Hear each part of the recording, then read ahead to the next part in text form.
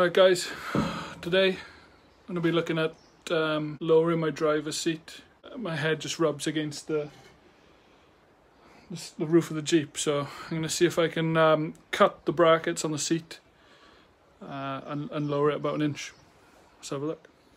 Right, this is obviously as the seat is in my Jeep currently. Excuse the mess in here. If I jump in, it's an electric seat, so I'm not sure if it's going to go that much closer to the floor. But if I jump in now, maybe you can see how close my head is. I'm sitting flush in the seat. My head's touching the roof liner. So let's see if we can make this a bit lower. Okay, this is underneath my driver's seat. Obviously it's right on drive, we're in the UK here. There's quite a lot of electrics and motors and stuff under here, but I'm thinking I can cut this bracket pretty much flush on this radius here. Flush on that radius, weld that back on, weld that bit back on here. Same with this one. And then lower the front to the same amount. Should be good to go.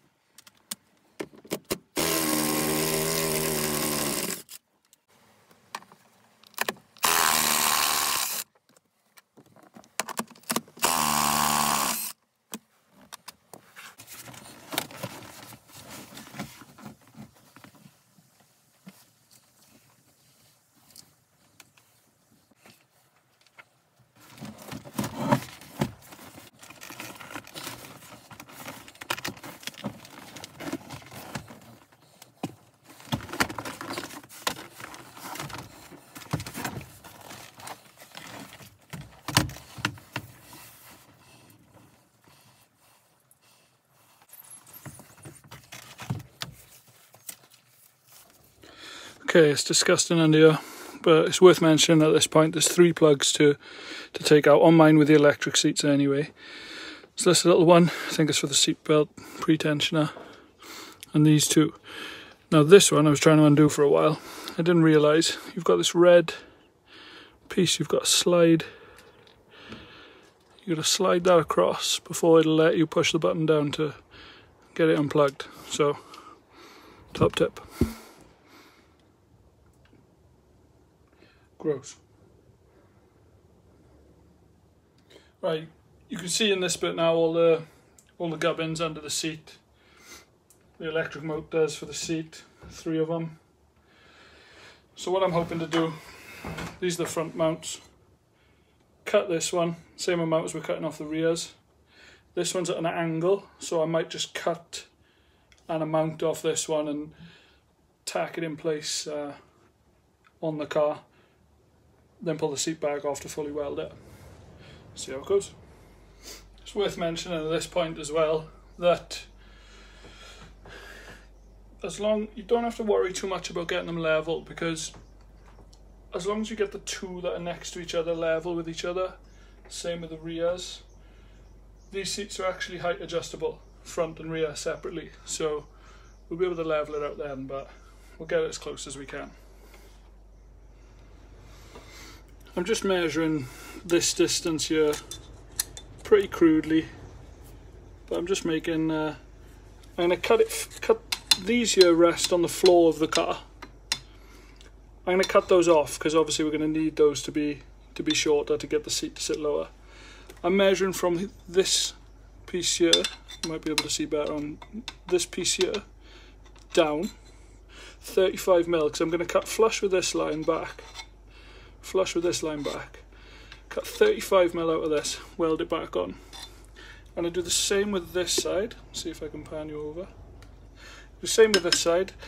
This is at an angle, so it's slightly more difficult, but we're going to be cutting a straight line parallel with this. I'm just crudely marking it up 35mm, 35mm from there, 35mm from there, 35mm off both of the rear ones, and see how it goes.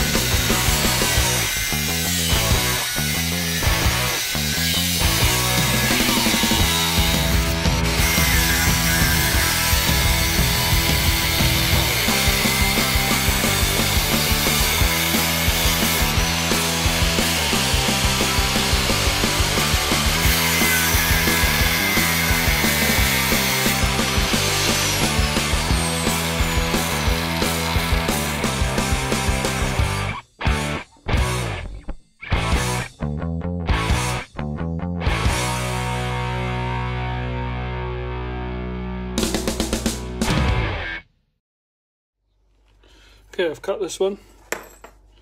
Cut out my 35mm section. Cleaned up this piece.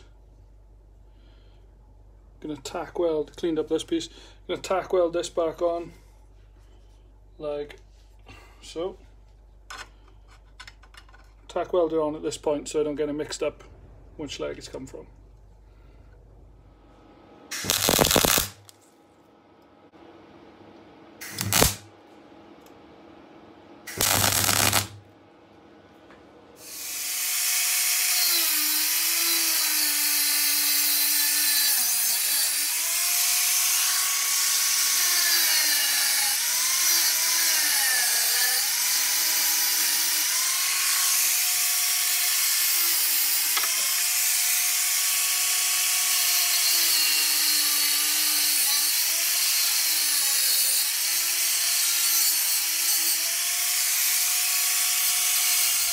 Okay, we've got these tacked in place. This one also tacked in place. Excuse the slugs, I'll tidy that up later.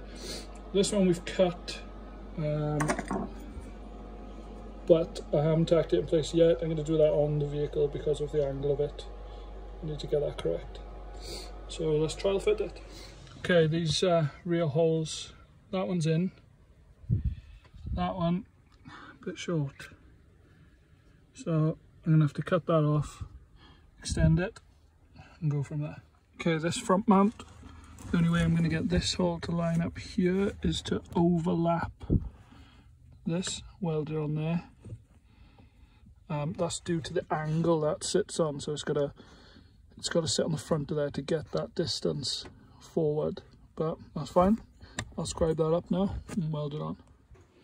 Okay, we've jumped forward in time a little bit now, because it started hammering down. All the brackets are welded on. I've given them a bit of etch primer and some truck bed liner. Love this stuff, textured finish. Covers up a lot of your grinding marks and just makes it look better.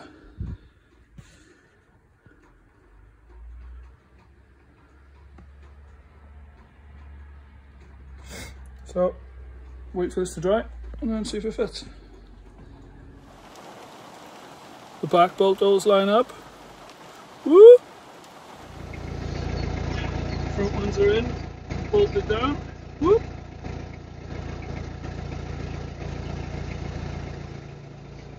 Right, let's tighten these ones up.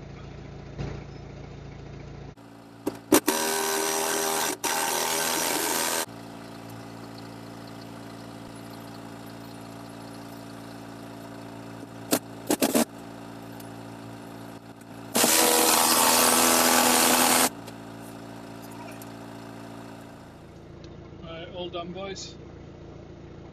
Much better. Still pretty close, but not touching like before. Happy days. Haven't driven it yet, but seating position feels much better. Yeah, happy. Thumbs up.